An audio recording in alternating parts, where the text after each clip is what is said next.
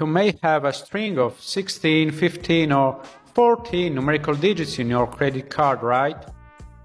It's not random.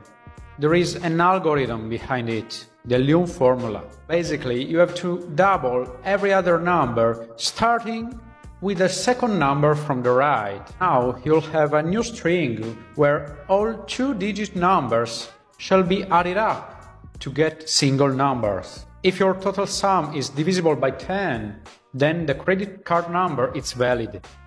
If not, maybe you mistype. This divisibility refers to the so-called modulus by 10. Indeed, the first digit indicates the provider, in this case Visa. The second part represents the bank, and the third part refers to the account number. The last number is a hash, a check digit, that can be treated by a software as an unknown in order to get the right number, according to the modulus 10.